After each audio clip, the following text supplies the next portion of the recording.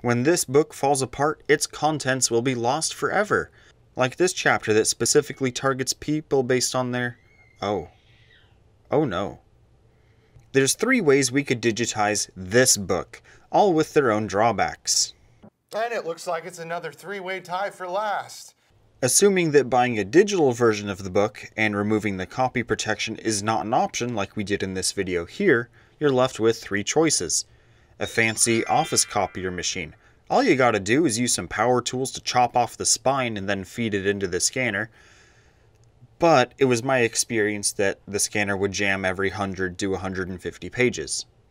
It's not safe with the power tools. It's not cheap to buy one of these machines, but it is probably the most automated way to do it. If picture quality is what you're after, then getting some fancy tool like this could work if you have a really big budget. But if you scale that down to like $100 to $200, you get something like this, but chances are your cell phone probably has a better camera.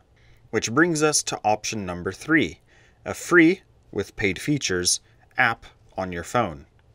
I'm talking about vFlat, which usually has about a 90 to 95% success rate for me, and while other apps do exist, this one worked the best for me out of the several I tried. It especially does a good job with dealing with erasing fingertips off the page and straightening out curved pages. The eraser in the app is a really neat tool, and also being able to retake specific pages and have it replace the old one in the sequence is an amazing feature. As of recording this video, you can export 3 books as PDFs for free each month, and then there's also some paid OCR if you want it to actually make the text searchable. This is some really tedious work and it will take hours, but what I've really found this is useful for is taking all the quick start guides and owner's manuals for appliances and other major purchases, and dumping those into the family Ubiquity server so we don't have to rummage around 20 drawers to find it when something breaks.